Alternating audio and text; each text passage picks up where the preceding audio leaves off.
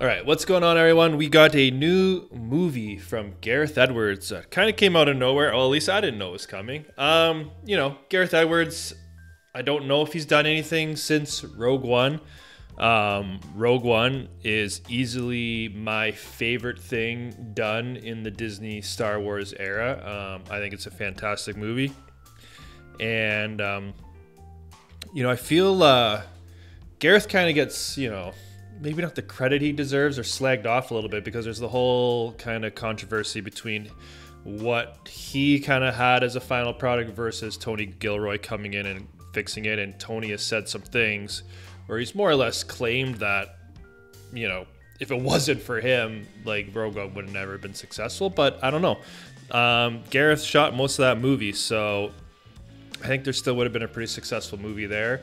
I think he's probably maybe a little underrated, you know, when it comes to that department. And, you know, I do love Tony Gilroy. I love what he's done with Andor, but, you know, I don't think you have kind of some of the magic you had in Rogue One without Gareth Edwards. So, let's see what he got for us here. The creator, it is, let me read a little brief synopsis here. It is described as a post-apocalyptic thriller involving a future impacted by a war between humans and AI. Directed by Gareth, he is one of the writers along with Chris Weitz, and stars a bunch of people. I see that John David Washington's there, who I recognize, and I'm not really familiar with much of the other cast. But you know, without further ado, let's see what Gareth has for us.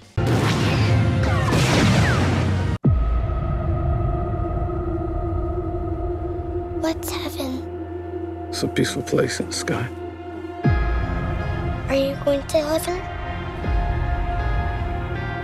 No. Why not? You gotta be a good person to go to heaven.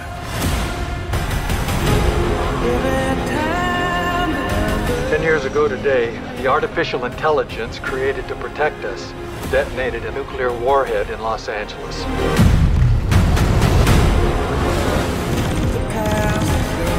As long as AI is a threat,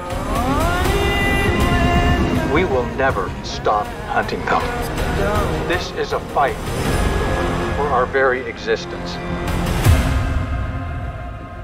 Whatever's in there, they're sure worried about someone getting in. Yeah, we're getting out.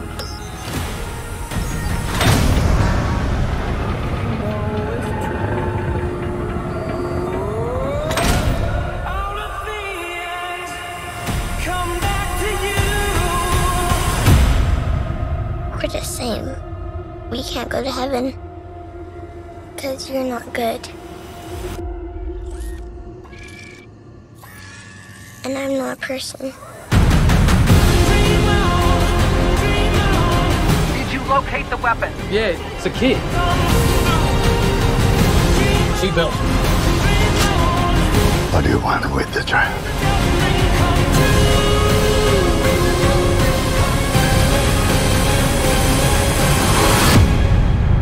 We are this close to winning the war. Execute her, or we go extinct.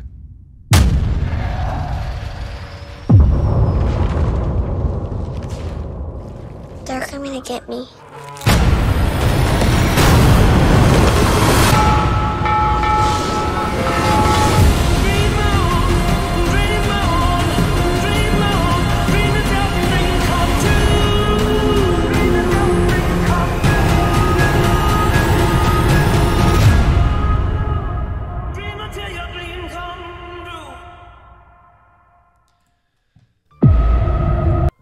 Yeah, from what I've heard the reaction from people, that looks absolutely incredible. Getting mad, obviously some Battlestar vibes there. Not necessarily like Cylons, like is the child like fully synthetic, right? And she also, the back of her head looks like the other guy as well. So are those, is that the evolution of AI to create a body for itself, or is that just a, you know, a cyborg essentially?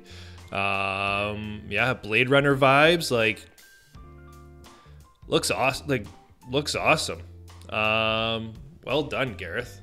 But, you know, trailers could make you feel and think a lot of things that they don't quite be yet. But, you know, given the AI world we're in right now, you know, this movie's probably pretty timely anyway. So cool. This is, you know, a movie like this is this is the style of movie I'm looking forward to actually go to the theaters and watch. So I'm definitely interested. It's always, you know, it's never a bad choice to use Aerosmith Dream On for your trailer music either. Great song.